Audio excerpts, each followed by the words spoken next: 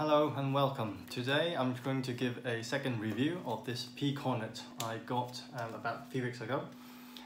You can see my first unboxing review on the sharing link, I think. Hopefully it all comes up. And my comment on this instrument is disappointing. Unfortunately, I have to say that. The valve is a big disappointment. It's a big letdown of this instrument. I have been practicing regularly for a tune that I wish to compare this pCornet and my old vintage traditional English cornet I have. I think it sounds okay. Of course, the brass instrument sounds more colorful to compare to this, but I think it still have a lot of advantage on this instrument, especially the lightweight. But the valve is unplayable. It is unplayable, and it's a big letdown. So I'm going to show you the video of my music that I play, and you see it.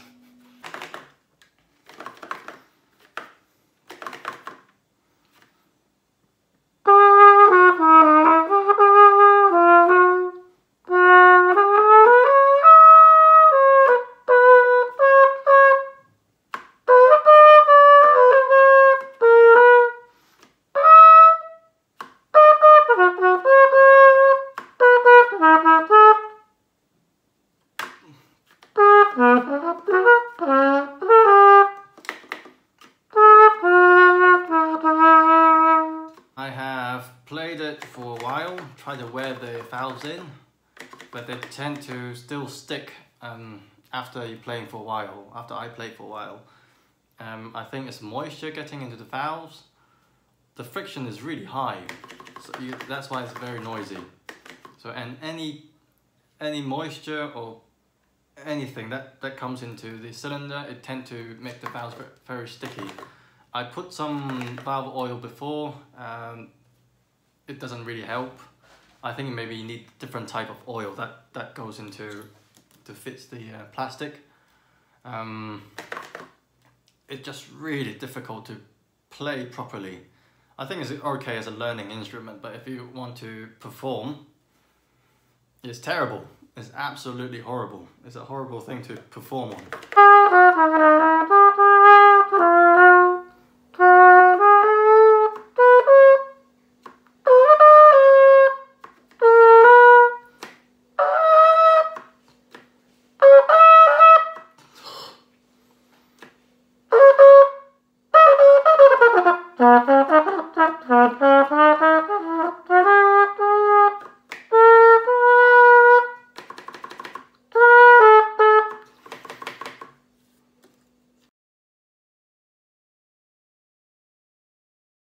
I tried to clean the valve multiple times.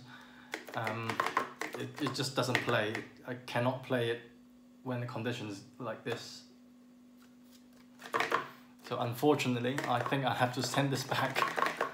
I'm sorry, but this is my honest experience of the valve is just horrendous. Although I have to say, if the valve is working, I think it's a good instrument. However,